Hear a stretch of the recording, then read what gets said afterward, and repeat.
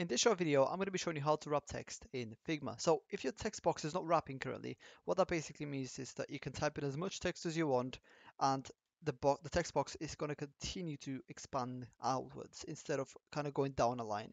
So this is because if you go on the right hand side here, under text, you'll see this auto width option is selected by default. So what that means is that the more text you type, the more that box is going to keep expanding. So to fix that and make the text go a line down, what we want to do is click on this square here, which is the fixed size setting.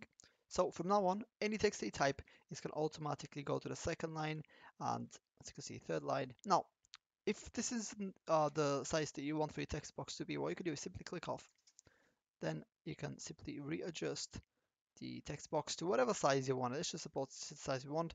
And as you can see, the text is now adjusted within our preferences. And yeah, that's pretty much everything you need to know about wrapping text in Figma. If you have any questions, please let me know down in the comments below, and I'll be more than happy to help.